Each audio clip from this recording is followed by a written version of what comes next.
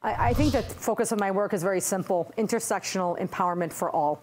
L.A. Matheson High School's Annie Ohana is known in the Surrey school community for her work creating inclusive classrooms and anti-oppression curriculum.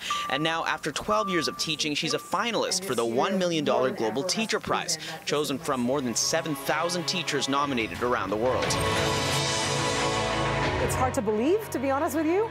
As much as I knew the process was happening, I was so overwhelmed by top 50, and so to be top 10, it's just an opportunity. It's an opportunity to have teachers celebrated as they should be, and I mean all teachers. I feel like I'm representing my entire profession as I go into the top 10. Ohana was nominated by a fellow activist and educator. The Varkey Foundation's Global Teacher Prize goes to an exceptional teacher who has made an outstanding contribution to their profession. She's been doing this work of anti-oppression and anti-racism for such a long time, and I think it really shows, it's a testament to her, the commitment that she has towards those ideals of anti-oppression and anti-racism. In Ohana's classroom, she says these posters and statements are part of the curriculum for her senior students.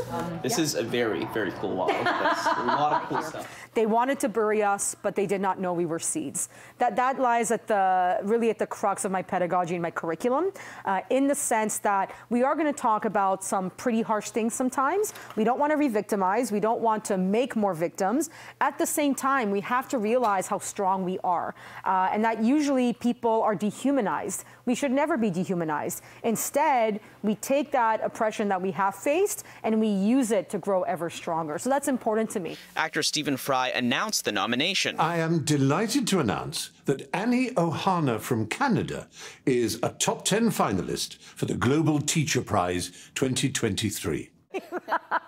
Yeah, that was completely unexpected. Who knew? But no, I'm not usually that, fangirling about celebrities, but I'm glad it was him and someone that I think does understand the value of education. And again, how to promote those anti-oppressive values in everything we do. Ohana is headed to the Global Teacher Prize ceremony at UNESCO's General Conference in Paris, November 8th. In Surrey, Kier Junos, City News.